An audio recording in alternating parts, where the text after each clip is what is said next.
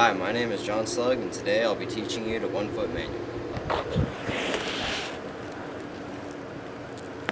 Alright gang, so 1-foot manuals are all about balance. The first thing you're going to want to do is think of your front leg as being another arm.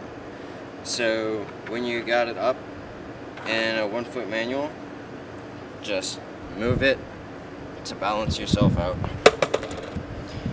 One thing I did when I first started learning 1-foot manuals is tried to calibrate myself. So what I would do is stand on one foot and move my leg around in all 4 directions around the base of my foot, as well as tilting side to side on my foot and try and get my balance as correct as I possibly could.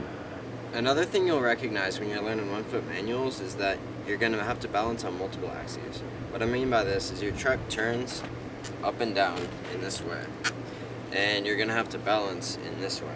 So it's easiest to think of the balance as standing on top of a ball rather than standing on top of a seesaw.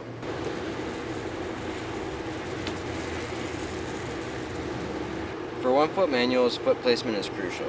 You're going to want to make sure you put the center of your foot right at the center of your bolts. So if you drew an X across the bolts, that's where you'd want your foot to be. Another great thing to have is a tail.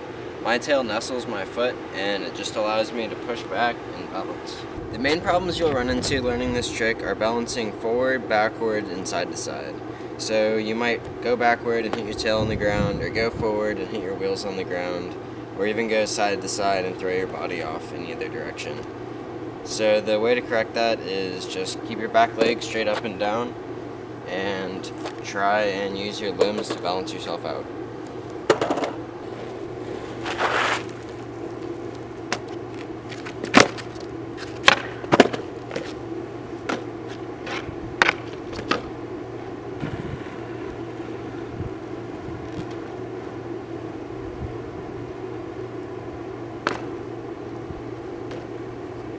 One-foot manuals are one of my favorite tricks. They're just so good for linking everything together, so just go out and have fun with them, learn some new stuff, and get some combos.